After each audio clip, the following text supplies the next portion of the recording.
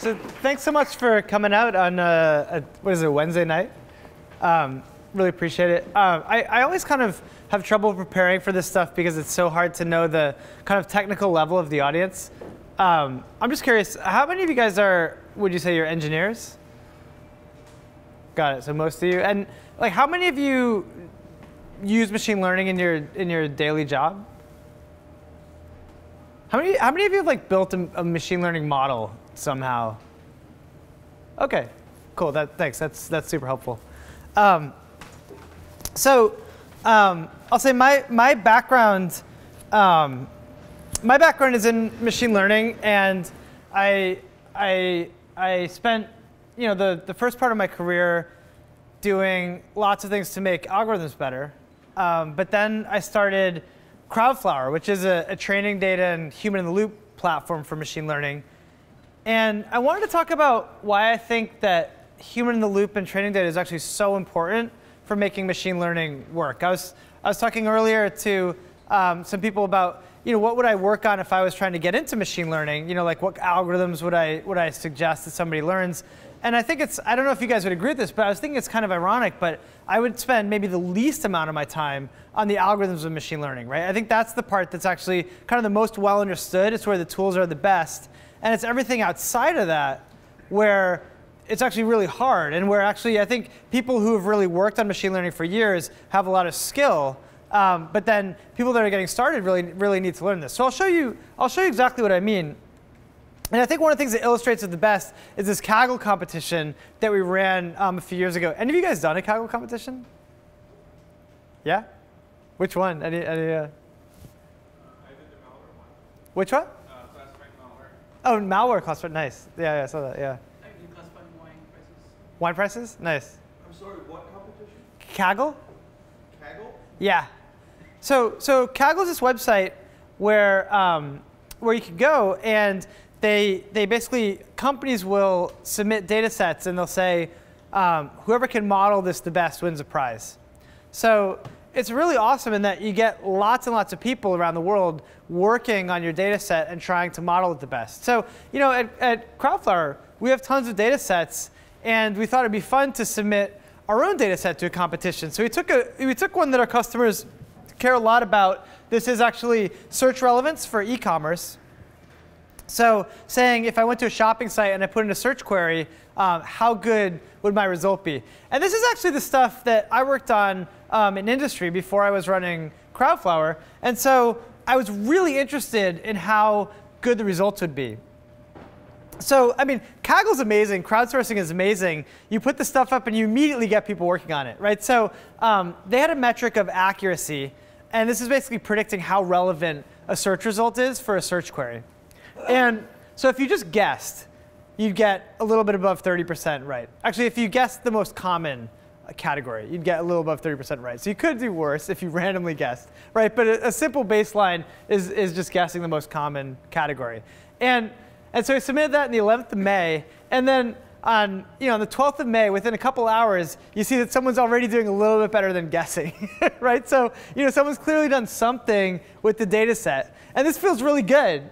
And then in the next day, someone got up to 50% accuracy, right? So you start to see really quick results. And then 14th of May, 15th of May, this gets up to 60%, a little above. And I was thinking, I wonder how good this could be, because the inter-annotator agreement on this was about 95%. So theoretically, if you had an AI that was as good as humans, you get up to 95%. And I was thinking, maybe they'll get to 80%, maybe they'll get to 90%. I wonder how well people will do, because we had tons and tons of people around the world submitting these data sets. But actually what happened was this, right? So after the first 4 days, in terms of raw accuracy, there was not a lot of progress, right? So the best result on the 18th of May, right, that's about a week in, was under 70%. And it never got above 70%.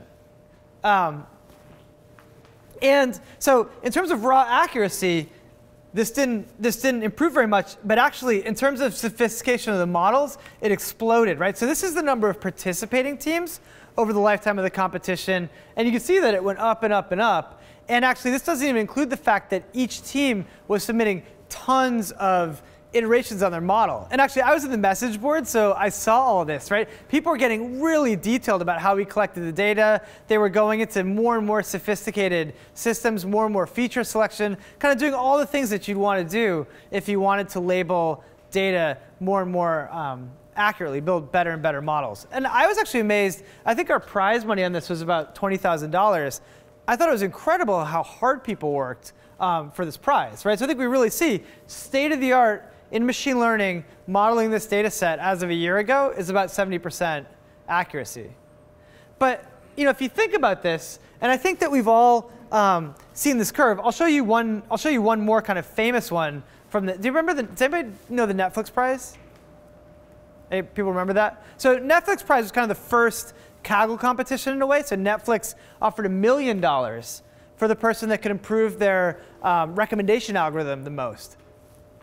And so they actually ran this competition over a couple of years. And you see almost the same exact curve, right? Because it's percent improvement.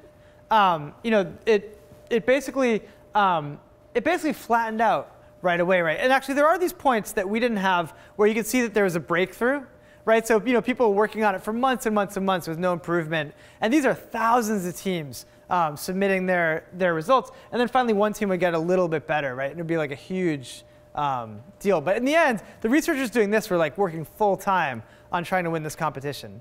And I think at the time that the Netflix was out, I was working in machine learning. And I was thinking, this is so exciting. It's like so fun to try to make these algorithms. But I'll say, managing people that have returns like this is like maddening, right? Because a week in, you say, OK, I've gone from 40% accuracy to 70% accuracy. What does that tell me, right? If I'm writing code, I at least have like some sense that putting more work in will kind of take me closer and closer to bug-free or like ready to ship, right? But with these machine learning projects, you might work another year after going from 40% to 70%, and you're still at 70% accuracy, right? In fact, we see with the competition we ran, that was probably like 100 or 1,000 man-years of work that were put in with basically like 0 returns, right? So I think this is one of those things where people find it really difficult to invest in projects. And actually, you see things where you kind of understand why AI goes through these hype cycles, right? Where there's like all this enthusiasm when a new project starts, and then the enthusiasm dies off, right? And you get these AI winners, which we may be headed for again, right? Like this is actually the Google car. So they have this great metric where it's miles per disengage, right? So this is how far the car can go before a human driver had to take over and actually grab the wheel of the car to keep it from crashing, right? And so you can see that that if you look at the 4 quarters of 2015, they made incredible progress, right? This has been flat for a long time, and you see that that they're basically doubling the miles between disengage each quarter, which is, I think, like this is like a harbinger for why self-driving cars have gotten so incredibly exciting and popular, right? Because things are really starting to work. We're kind of at one of those moments in that Netflix contest where people are kind of making breakthroughs, right? And learning's working really well in these vision applications. But if you actually look, I checked how far a human goes between fatal collisions, and it's almost 1 million miles. Right, so each disengage isn't necessarily a crash. It's not necessarily a fatal crash, but this is still pretty far from a fatal, from basically human level performance, right? And actually, this is driving in Mountain View, right? Which is like, I think you almost couldn't pick like a nicer place to drive a car, right? Like people are super polite. I was actually just in India. And like I can't even like I think if you put like one of these self-driving cars in the street, like people would like immediately like destroy it, right? Like so it's actually a very contained environment. Like it's always sunny. So I think like even in this environment, you see like interesting progress, but it's really far from being a safe thing to deploy, right? But I think like what Tesla and others have done is they said, okay, we don't have a thing that we can use right now, and we may be really far from a thing that we can use, but we can say, okay, in certain situations, we have really high confidence and it's safe enough, we can actually make a shippable product, right? And so, you see people call it adaptive cruise control. I think Tesla kind of took adaptive cruise control and boldly called it a self-driving car. But highway driving actually works super well, right? And if you have a good system, if you know where it's safe to go, and you have a good system that alerts a human being to take over the wheel, you can actually take a car that's maybe only like 50% accurate, right? Maybe if it can only drive on the highway, it may only work in like 50% of the situations that humans actually drive cars, but you can actually make a useful, safe system out of it, not through any algorithm improvements, but through human-computer interaction. Right? So that's really what I want to talk about, because I think that's like so powerful.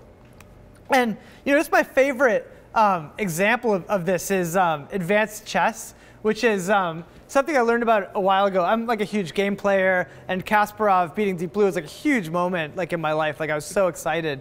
But what's actually amazing, right, is computers got better than humans at chess when they beat Kasparov. I mean, that's been like 20 years ago now. I remember watching the games. It was a long time ago. But actually, up until last year, the best possible system for playing chess involved computers and a human operator. Right? So actually, 20 years went by where humans still had something to add. Right? So these people would play this advanced chess where they would actually like look at a computer, run multiple computer programs, and they would take over in situations like kind of closed games, like highly strategic situations that weren't tactical, and they would actually use the situations where humans are better to play it better. Right? And so I think it just shows you kind of the lag, right? I mean, it felt like computers really blew by humans in terms of skill, but even a domain like chess, which we now kind of realize is designed for computers to work well, humans still had a lot to add for a long time. So this sort of human-in-the-loop paradigm exists for a lot longer situation than you'd expect, right? I mean, probably for 20 years before that, for most chess players, having a computer involved would have helped you, right? So there's kind of like a 40-year window where we can actually collaborate. And I guess now chess programs have gotten so good and so effective that humans just like screw it up. So the best program now is like actually a chess program, but doesn't mean that there might be ways to still work together better. I don't think a lot of people are looking into this. So I think like, okay, what's the kind of design pattern here that we can take from this, right? Because these cars, this advanced chess, it all kind of feels like very different systems. And so are we gonna have to like kind of come up with something custom for every different kind of application? And I think there's some general there's a general design pattern that you can pull from this, which is to basically say, OK, simplest way we can do it, we start with an AI classifier. Where it's confident, we use the output. Where it's not confident, we get human annotation. And then we do active learning, right? So it turns out that the places where the algorithm is not confident are actually much, much higher value for training the algorithm, right? So the places where the humans have actually intervened, they're, by definition, cases where the algorithm's struggling.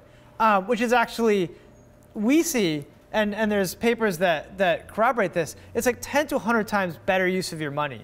Right? So even if you're ignoring this output, right, and all you're doing is trying to make a better classifier, this design pattern is still better because you get better human annotations by picking the cases where the algorithm's not confident. But what you also get out of this is a system where at any accuracy of the AI classifier, it's useful.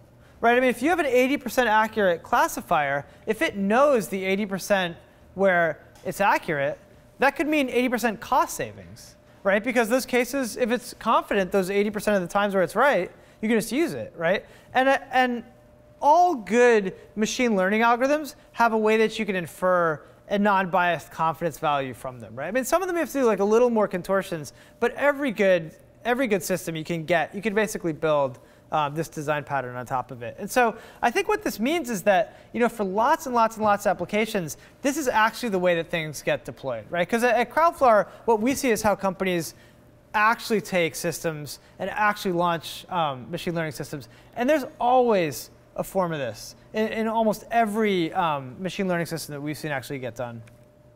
So I think this is really something that machine learning people really need to think about, right? Because I'll tell you, I think this is probably obvious to the people in the room who work on machine learning, but it's not obvious to the CEOs of companies that I talk to that this is even possible, right? They haven't thought about this. It's like, I think a lot of times people don't trust these confidence values because if you think about human beings, like you should not trust human beings' confidence values, right? I mean, like, there's like that famous psychology effect where like actually like more confidence is correlated with being like less accurate, right? So I think a lot of people who don't work in machine learning have an intuition that it's really dangerous to trust confidence values. But one advantage of AI is there's no ego, so the confidence values are actually useful for you.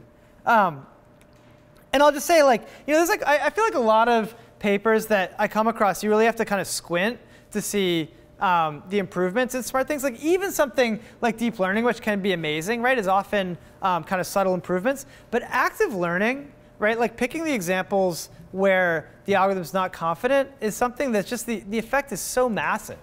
Right? I mean, it's like 10 or 100 times more efficient use of training data. So, for a lot of people, if the training data costs money to collect, that's like 10 or 100 times more efficient use of your money. Right? So I'm surprised that there's not more research around this and more thought around it for how powerful it is. And I think if you look at kind of like some of the really smart successes, you see a lot of active learning. I was talking with the AlphaGo people, right? And I think like one thing that's really cool about AlphaGo compared to the deep, what was it, the chess program?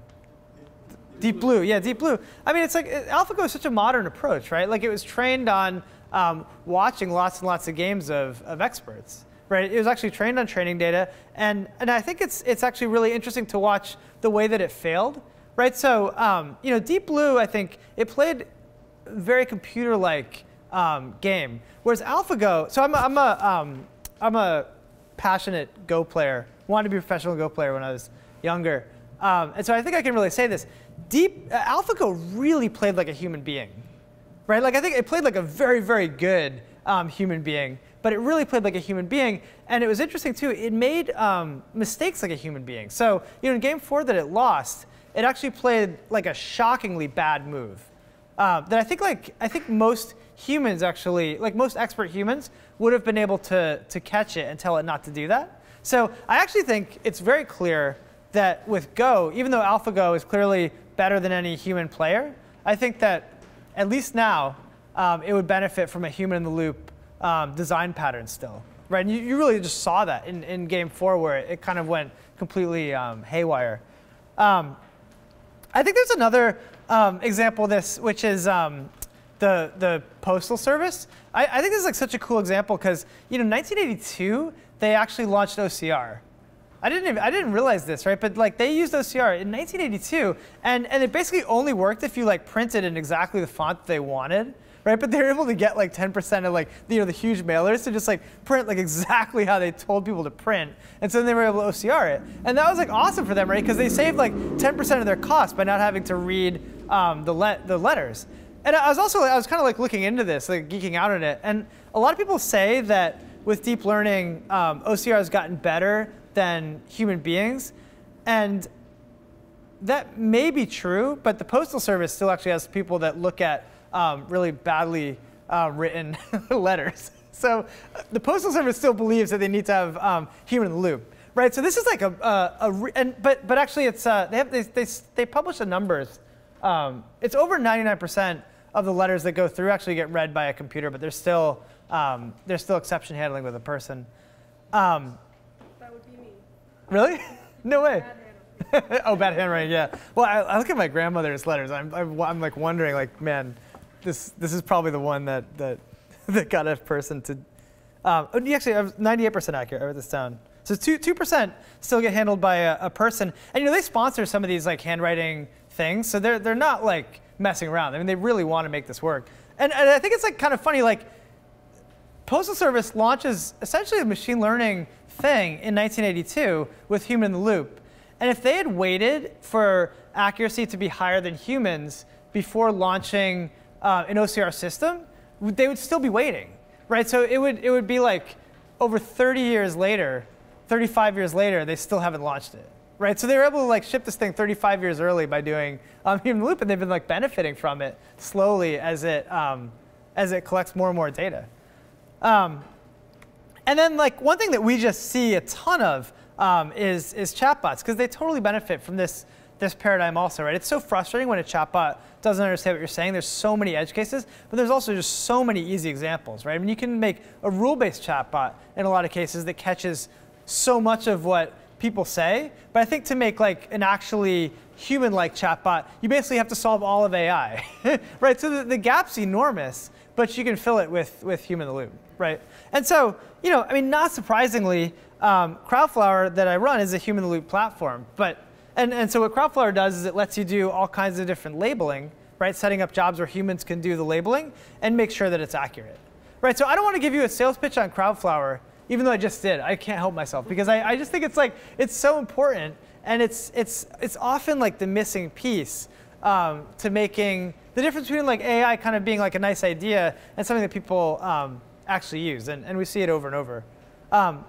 But I'll even show you, like just like backing up. I mean, I'll show you in graphs the reason that I started CrowdFlower, which is this. And like, I'm a math guy. I worked, my first research job was trying to make better algorithms, and it's like incredibly frustrating experience, right? I mean, like, so I took some toy data here on the left, and I compared naive Bayes to maximum entropy to SVM for some text classification. And you go from like 90% error rate to like 17% error rate with SVM, which is a little more machinery. I mean, these days, I've been using these graphs for like years. I need to add some kind of like recurrent neural network to this to like make it modern. But I'm telling you, like that'll be like 16% like accuracy. Like I mean, and like you get like 1% accuracy improvements, and you publish a paper. I mean, I have papers published with like less improvement than you see here, right? And on the right, you actually see kind of the same thing, where it's like, here's a paper where the red line is kind of random, like a sort of stupid strategy, and the green line is like a smarter strategy. And you see it's like, okay, like there's a maybe 10% error reduction, and that's like gets a paper published. And so what you end up doing when you work in the real world, probably what you guys spend most of your time doing, is feature selection, right? Because feature selection actually really works, right? So here I go from unigrams in my data set to bigrams to unigrams and bigrams, and each time it gets a pretty significant improvement. And this is like, I think this is what like people actually working on machine learning spend like 90% of their time doing, right? It's like how do we segment this text? Like, should we include all the punctuation? I remember we had a customer that they recently switched to actually using the emojis in their data set and got this like massive improvement, which like totally made sense in hindsight, but it's like if you're not really looking at the data, you wouldn't realize that there's like lots of emojis and all of a sudden that you're encoding wrong. But that's the kind of stuff that like you try like 100 different strategies for feature selection, and like 2 of them get you that huge effect. And in retrospect, it seems obvious they worked, but it's like I think no one has a good system for like a priori knowing what features to use. And deep learning has this promise of kind of doing the feature selection automatically, but that's not what we hear from our customers who are actually really trying to deploy this stuff so far. So anyway, so people spend all this time on this, but there's actually like a thing that you could do that almost always leads to improvement that for some reason like people have like this mental block, like they never think of it, which is just collect more data, right? More training data. And so this is the same data set I was talking about, and here's about 10,000. So I went from like 10,000 to 20,000 to 40,000 records that I fed into it, and each time it actually got more better than doing really good feature selection, and much more better than going from like naive Bayes, like kind of the stupidest algorithm you could think of, to SVM, which is like a little more state of the art, circa like 2000 algorithm. And I think like this I really like this graph too, because this is from a paper that I think is pretty funny, where here the x-axis is how much data they fed in, and the y-axis is the accuracy, so down is better, right? And so what they're trying to show here is that this green line is better than this red line, right?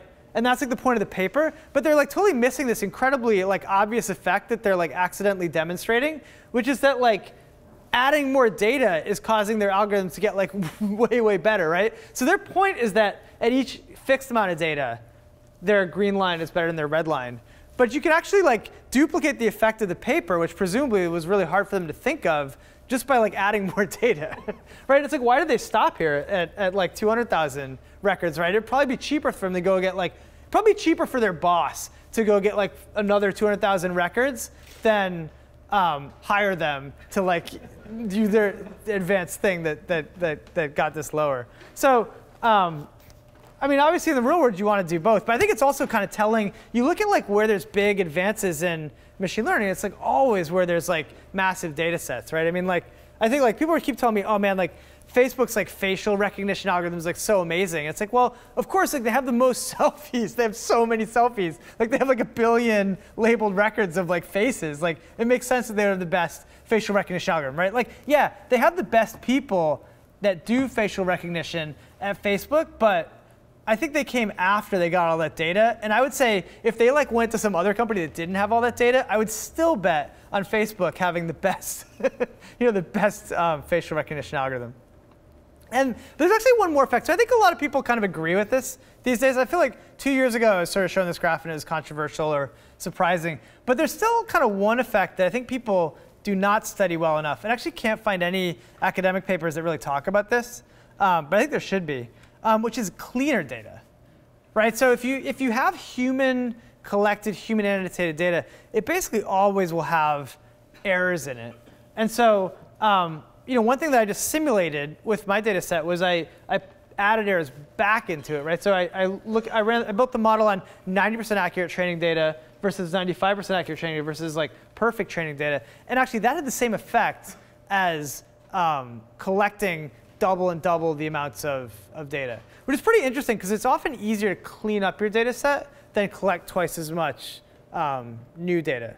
So I actually think that almost every company that we go into that I talk to, like the best thing I could do for them is like just remind them of this, right? So like I think like anyone that's working with data that might be dirty, it's definitely dirty. And it probably the best thing you could do to make your algorithms work better is go through and root out those errors, because those errors become the most important pieces of your data, right? Because those are the things that surprise your algorithm, so it ends up learning the most on them, right? So one thing you could do is actually look at the training data that's affecting your algorithm most. Those are almost always mislabeled data, right? So I mean, even like just look at the top 10 things that are like the kind of the most important data records that you have. Often there's always something weird about them if your data set is sufficiently large, and you should definitely look at them because the effect they can have on algorithms is huge. So I think that this is sometimes surprising to machine learning people, always surprising to machine learning people's bosses. But I think that if you look at like kind of corporate strategies, you can see they kind of agree with it, right? Because like you see basically companies buy data and they open source their algorithms, which I think that just shows you what companies care about, right? They give away their algorithms and they buy data, right? So you see IBM bought Weather and Watson, IBM bought Merge Healthcare for their data, Facebook open sourced their learning tools, Google open sourced their stuff, Microsoft open sources their stuff. You don't see any companies that give away their data. And I actually think that's a big problem. And we were just talking about this. It's something that I care about a lot. I think it's like data is such an advantage these days with machine learning that it's become a huge issue for companies that can't get their hands on data, right? Or startups, right? That need to compete. They need to get this data. So I mean, one thing that I actually feel really proud of. I mean, there's lots of reasons to not like our government, but I think like one thing that I really appreciate our government's doing is kind of leading a movement for open data, right? So they've open sourced. I mean, all these states actually have open data. Actually, San Francisco has fantastic open data that's led to a lot of great apps. So it seems like there's a real push to open sourcing stuff. So you see, like LearnSprout tracks educational outcomes, would not be possible without open data. Street Cred actually has a whole system to keep police officers safe, like kind of predicting where there's going to be problems. You see, Public Art Finder just helps citizens find like interesting public art. None of these apps, and these are all good, useful apps, they would not exist without the government opening up data, right? So, I mean, you hate to see the government kind of lead the private sector in terms of something useful, right? I mean, in Silicon Valley, that seems like surprising, but clearly that's happening, right? And you see Code for America at the front of this. So one of the things that we wanted to do at CrowdFlower that I always want to tell people about is we started to open up data. And so, just one of the data sets is like very beginning of the company, but I think this is a fun one. We basically put like swaths of color and said, what would you call this color? And it led to this awesome cloud. And this is only like 1% of the data that we collected. For $50, we got so many labels. It was kind of a fun task. And we took that data set and we put it online. And I'll say by opening up the data, it had the same good effects that open source has, right? Because almost immediately, some guy from SAP went through and he wanted to use the data, so he basically cleaned it up. He fixed all the misspellings, removed the typos, right? And actually, there's kind of a bigger effect here, which is that depending on your application, you might actually want the misspellings and the typos, right? So now we actually have two useful data sets, right? There's the original color data set, and there's a cleaned up color data set. Both are useful, depending on what you're trying to do. And then people started to make really interesting visualizations off of this stuff, right? So here's a tag cloud where the size of the colors is how many people set it, right? So you can see like green is like, like just really top of mind for people, right? Whereas like, something like turquoise is smaller, cerulean is like tiny, right? So you can kind of see like what colors native English speakers, think of. And then data visualizations tools started using it as an example because it's kind of a fun one, and there's not many good open data sets that visualization tools can actually use to show off their stuff. And then a kid made an app for colorblind people where you put a square around something and it tells you not just like the red, green, and blue values of these colors, but like what non-colorblind people would call those colors, right? So saying, this is like sky blue and this is navy blue, right? So kind of a rich experience for someone that might be colorblind. And so this worked super well, and we tried it a couple times. We did this thing with the Apple Watch, right, where we were labeling tweets about the Apple Watch, and instead of kind of publishing our own results, we thought, well, what if we just gave the raw data to data journalists? So we let all journalists just become data journalists if they want to, right? Because the data set's just kind of like handed to them, right? It's just like, hey, draw your own conclusions, like whatever you want from this. And it was actually super cool, right? So like, one person does the most obvious thing to say, okay, what's the sentiment of this data set? 55% of the people said positive. So that was like the lead for this article. But then, someone from Texas just did one that was Texas related, right? Which I thought was awesome. Just like Texans don't like the Apple Watch, if you believe Twitter, right? Which is totally accurate and interesting. And then USA Today did one based on gender, right? So they said, women love the Apple Watch more than men. And like the reason is because they think the applications are more useful than men think. And so, we were doing that, and we were basically like collecting the same data over and over. So this is also like 2 years out of date, but like we did 2 years ago, we'd done 11,000 jobs that had sentiment in the title of the job, right? So we do tons and tons of sentiment collection because every job is like, thousands or like tens of thousands of records that get labeled, right? So we're just like, we keep labeling sentiment over and over. And so we thought, what if we just add an option where people could say that they'll make the data available to other people, right? So they're just opening it up. And we did a big launch around it, and we actually made a setting where you could set it. And actually, it got a fair amount, in 2014, got a fair amount of results. And you can use these, right? So we collected like 12 million hand-labeled, high-quality data rows that you can use to build a sentiment classifier or lots of things. And they're all available in our Data for Everyone library. I think especially like talking to meetups and kind of smaller companies, we always really like, I always want to tell you guys, like, I remember when we were just starting out and we had no funding and no customers and no money, right? And like, we love these like these public repositories. So, we would love for you guys to use it. The license is super generous. But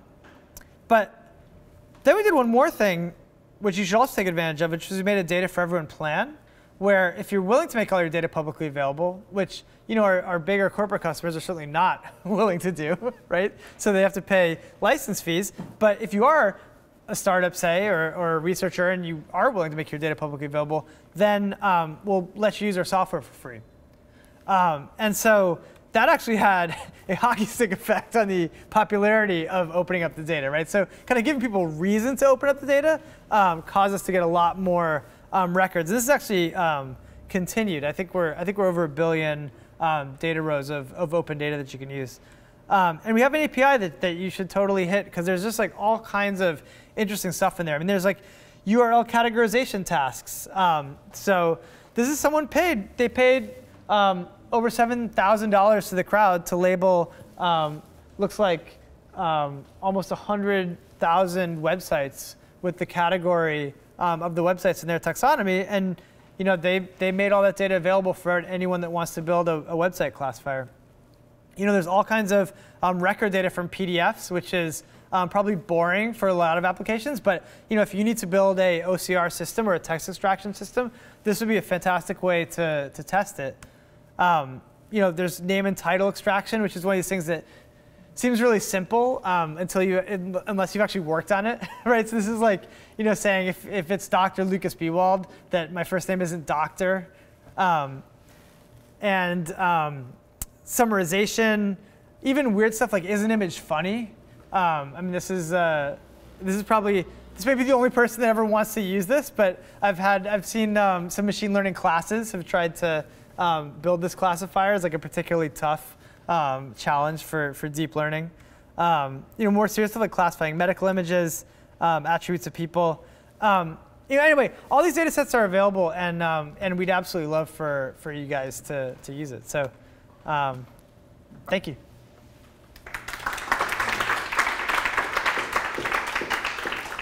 So we have time for questions. I'll just ask Lukas to repeat the questions while they're recording. Sure. Yeah.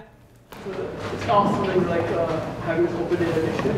One question I have is that often classification is in the eye of the beholder, and everyone has their own sets of like taxonomies that they use.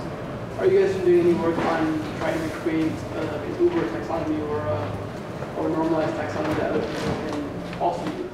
Sure. So the question is basically everybody has kind of a different taxonomy, or a different way they want to classify data, and kind of what are we doing about that? And I would say we haven't looked deeply into it. I mean, I think you're absolutely right that everyone has a different taxonomy, and it's incredibly good for CrowdFlower's business that everyone has a different taxonomy. I think to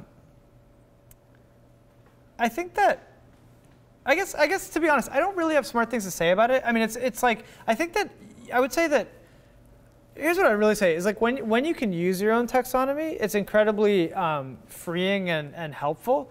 I think there's a lot of work on trying to like take data that's classified one way and like use that data for a different type of classification, right? So there's like, transfer learning in a way is like a type of thing that kind of leans that way. I think that that's only going to become more and more important, because like kind of what we've seen from our customers is that they really insist on their taxonomy. So like, we work with like, Home Depot and Lowe's, right? And they have such similar inventory, but they're never going to collaborate on a taxonomy of hardware, because it's just like so fundamental to like, what they're trying to do. Or like, even like setting aside taxonomy, it's like, what's the definition of an address of a business, right? So many of our customers are like, I want to know the address of the business, right? And I don't think they even realize like how underspecified that is, right? So if like, what is the address of McDonald's, right? It depends on what you're trying to do, right? If you're trying to make a map, you might want the McDonald's that's like next door to here, right? If you're trying to like sell McDonald's some software, like you might want their like international headquarters. If you want, you might want like a mailing address. I mean, it's just like there's so many different ways that can mean. I think it's I just think it's incredibly hard to figure out how to combine them. So I guess I don't have any genius way to do it. But if you do, you should. You could probably make a great business. I mean, it seems interesting because I think you're in a unique position because you have the most insights on each person's taxonomy. Yeah. You're seeing all the different data sets. Right. So I feel like in some ways you have an interesting position of being able to specify what is the right taxonomy given that you see all these data sets. And you can kind of describe what the ideal taxonomy should be. Right. Yeah, no, it's a good point. I mean, I think the problem is that ideal taxonomy depends so much on what you're doing. If we don't know what somebody's kind of doing downstream from us, it's hard for us to say like, we could say like, what's the taxonomy that people can understand and classify? But that might not be what somebody actually wants. But yeah, I mean, I think this stuff is really interesting. Yeah. Could you explain a little more about how you're sourcing your participants, and more specifically, demographically?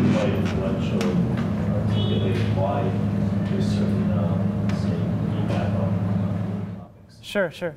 So the question is around the, who are the kind of people doing the work on the back end?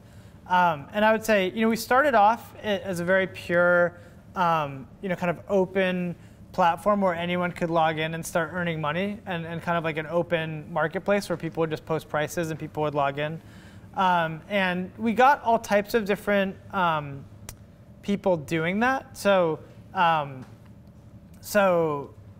it was a really broad demographic. And we actually published a bunch of studies on the demographics, but it turns out it's like half men, half women. Like kind of follows the if you look at by state, it follows the population of states. It's about half the folks in the U.S. have a college degree.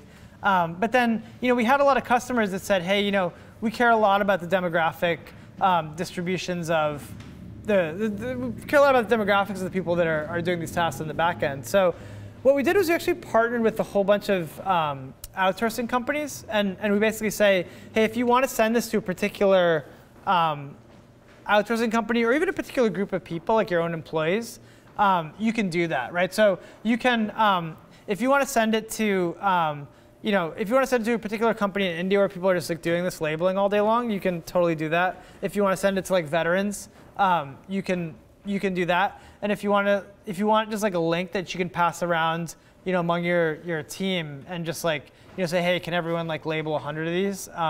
You can also do that. So I think it's like absolutely true that the demographics of the people matters a ton, but it's maybe sort of similar to the taxonomy question in that it matters a ton, but there's not like a right solution for like any particular person. It kind of depends on what you're trying to do. Like, if you're trying to get, if you're trying to label, if you're like a fashion company that wants to like label all the dresses in your inventory, you probably want like a really different kind of person than if you're Home Depot trying to label like all the all the hardware in your inventory, and that's just like that would almost look like the exact same task, right? So because that's just sort of like categorizing inventory. So we kind of rely on our customers and to use our tool to get the right demographics to get the results they want.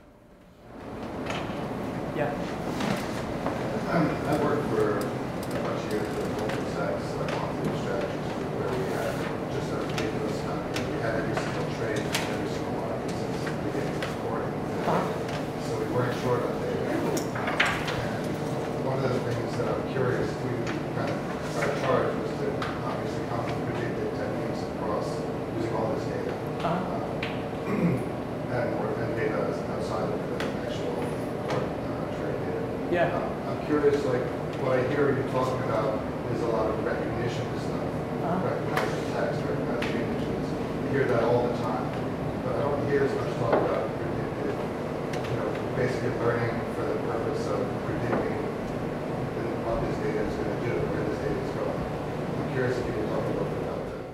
So I guess the question is, I'm talking a lot about kind of like classification and maybe not like kind of like prediction of the future. Again, like I think people often talk about classification as because it's kind of the simplest application of machine learning. I think in practice things get a lot more complicated. I think the way I would look at prediction is sort of kind of taking all the data I have up to like a certain time, and then trying to classify or trying to do a regression on the next set of data that I have. Like that's how I would kind of frame the prediction problem. But I actually think there's probably like a lot of folks here that are kind of more qualified than me to talk about prediction in general. So I'm not sure that I think I would say I think a lot of our customers are doing things that you'd probably call prediction that they might call classification and vice versa, because there's a lot of overlap. But in terms of like time series analysis, I guess some of our customers do it, but it's not my area of expertise, so probably I don't have too much smart to say about your question. Kind of new to AI, we had this was kind of pre-AI Yeah. data analysis on all the time series. Right. So just trying to get a handle about how people do that. Yeah, I mean, I think like you should definitely ask all the people that raise their hand saying they work on machine learning here, because it was like almost everyone. I think like one thing that's frustrating about AI is the language is so unnecessarily confusing, and I think a lot of things that are simple get kind of highfalutin terms attached to them, and so I think that's terrible. So I think like I would just ask everyone here. Yeah, maybe you guys can help out this man over here. Anyone's interested in prediction? I kind of feel like I should let you guys see the next talk and then go home. Thanks.